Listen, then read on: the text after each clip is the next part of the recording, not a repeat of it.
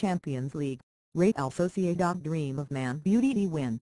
When Real Sociedad raced into the Champions League by finishing fourth in last season's La Liga and hammering Lyon 4-0 over two legs in August's final qualifying round, long-serving skipper Xavi Prieto had only one wish: to be drawn in the same group as Manchester United. The 30-year-old playmaking midfielder told BBC Sport, "Ever since I was small, I have always really liked Manchester United. I used to have an Eric Cantona shirt, he was my favourite player. They are a mythical club, one of the biggest in the world, and the stadium has always really attracted me as well." Prieto got his wish, of course, with La Real placed alongside United, Shakhtar Donetsk and Bayer Leverkusen in a tough-looking Group A. However, his dreams are now in danger of turning sour. Sociedad have endured a disappointing start to their La Liga campaign, winning just twice in their opening 9 games. The San Sebastian-based club have also suffered in the Champions League, losing their opening 2 group fixtures with a 2-0 home defeat against Ukrainian champions Shakhtar, followed by the last-minute 2-1 loss at Leverkusen.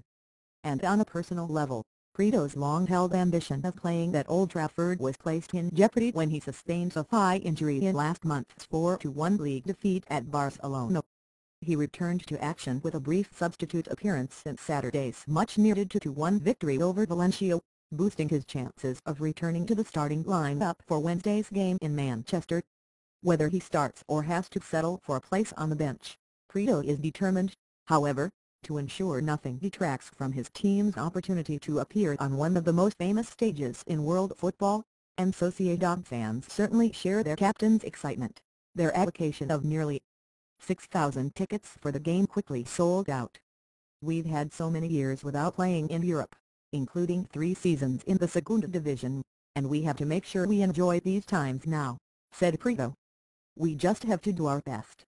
We know that La Liga is our most important competition, and in the Champions League we want to enjoy it, be competitive and try to get into the knockout stage." Sociedad's sudden rise into European football's elite came as a major surprise after a recent history of mid-table mediocrity. Indeed, this time last year they appeared to be on course for a dreary struggle against relegation before embarking upon an astonishing run of just 2 defeats from their final 28 games to secure an unlikely 4th-place finish.